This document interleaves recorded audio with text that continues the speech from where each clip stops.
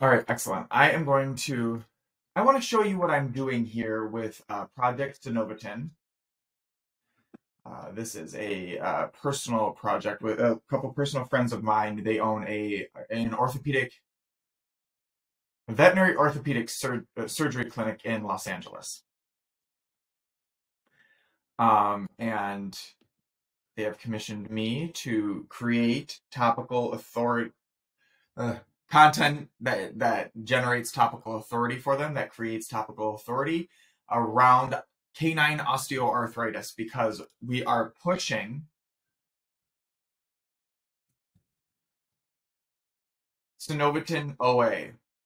Basically, this is like an injection that like it's an outpatient treatment, a one treatment thing that you inject into your dog's joint, like their knee, and it halts the progression of arthritis. It relieves the pain of arthritis, and it relieves all the symptoms of arthritis for up to 1 year. Um, One injection, I think they're listed at $2,500, and two injections is $4,500. So it's not cheap, but to the clinic, it's a huge profit margin. But I mean, in Los Angeles, you find someone with a dog who's in pain, they're going to spend that money to completely halt that pain. I mean, like they have the videos down here. This 11-year-old lab, I don't know, but like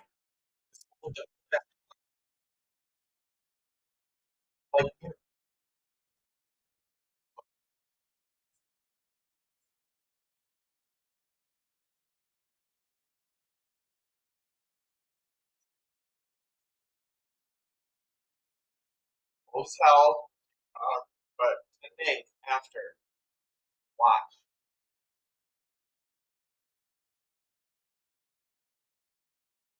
You're telling me people won't pay for that, especially that one simple injection. Oh, I forgot how good this video is.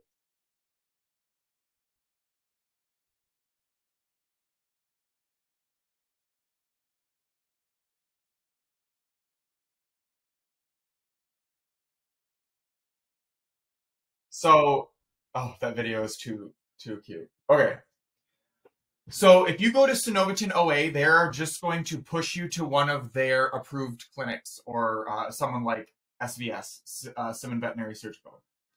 These are my friends, and um, Synovitin OA is working closely with SVS to also push it. So they're putting a lot of their resources into it as well. And I am publishing this content. But today I wanted to show the Zap that I'm using. So I'm using something called Byword for article generation. And once it generates the article, it gets put into ClickUp, and that's where I handle everything. So once it generates an article, it comes over here and it puts the entire article in the description box here. This is just the article. It's like untouched at this point. It creates my tasks, so I know what I've got to do for each piece. And then for every piece, I have their image, I have their scores, how well that content scores against stuff that's already published, the meta description, stuff that I'll use, the word count, um, and the internal ID of that document. Once, like a fully filled out one that's like published and indexed right now is going to look like this. I still don't do anything in the description because it goes to a Google Doc, like I show you here. This was the very first one. So I don't have Medium or YouTube yet. I will then generate a YouTube video from that article to then embed on that post and also help promote it. So each article is like its own asset, so it should have its own video too. Just kind of deck it out as much as possible. I can see here that my score was a 67 out of 100, but the competitor score was 28.8, so it got indexed fairly quickly. I don't know where it ranks yet. I haven't checked too much into the rankings. Anyway, back to what I was showing you and the Zap. So once they come in here, they have the tag of not started. So what I do is click it, switch it to optimizing. I wish I would have done this video yesterday because this is when I did it. This is empty. So I click it to go to optimizing, the optimizing stage. And that's this Zap here. The task changes, so it's just basically saying watch for any task in that Project Synoviton space or in that list and see if any of them switched to optimizing. So from there, then it creates the document based on document name is the ID or the internal ID, and then the task name, which is the title of the document. And then I just put the entire content in within the document, the entire description, all of that entire article. Oh, it shows it. Oh, see, neat. And then it goes in there, it finds that very task, and then it creates, let me show you here.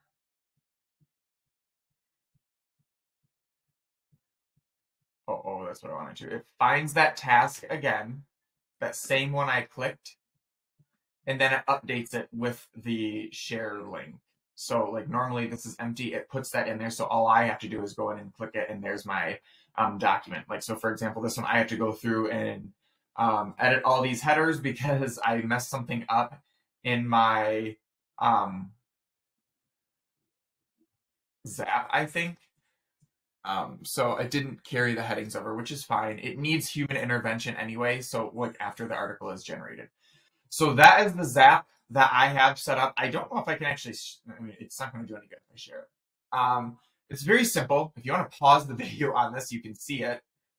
Just like to generate a document based off of one simple trigger, which is changing the stage, what I have here in ClickUp. So it's very helpful for me. I need it to get to Google Docs, but I need to do it in such a way that forces human intervention. So that's why I have it set up this way. I'm sure there are easier ways, but we're learning as we go. Talk to you soon.